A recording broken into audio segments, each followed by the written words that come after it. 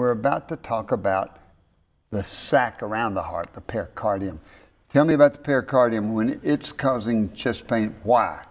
Sometimes it becomes deflamed for different reasons, but sometimes there's clues in the presentation. Now, I take chest pain clues with a grain of salt because there's those typical and atypical presentations.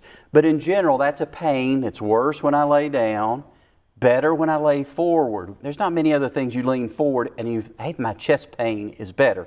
So that should be a clue that there's pericardial inflammation. What's it sound like when you listen with the stethoscope? With we call it a rub, okay? So it has, and that's if there's lots of inflammation and depending on the acuity or the chronicity of the condition. But you can hear just a little bit of a friction rub.